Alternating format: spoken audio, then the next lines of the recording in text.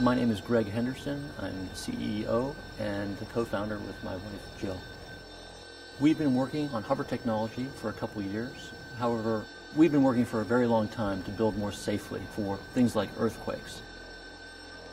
If you can levitate a train, why not a house? And if you're going to hover, I can't think of anything more exciting to build than a hoverboard.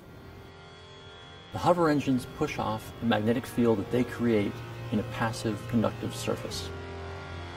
The hoverboard right now requires about 40 watts per kilogram, about a quarter of the energy that a helicopter uses to break its connection with the earth. Once you break that contact with the earth, friction goes away. That's where all the benefit is. We have the potential to go faster than anything on wheels. The difference between our technology and current magnet technologies, there's no track. So we're free to move in any direction. When you no longer have to touch the ground, we can plant freeways, for instance, and hover over them. Freeways can become greenways, the potential of carbon negative transportation. Right now we're using batteries. However, there are a lot of ways of storing energy, and we can use any of them to power our hoverboard. We're very excited to bring that technology to the world.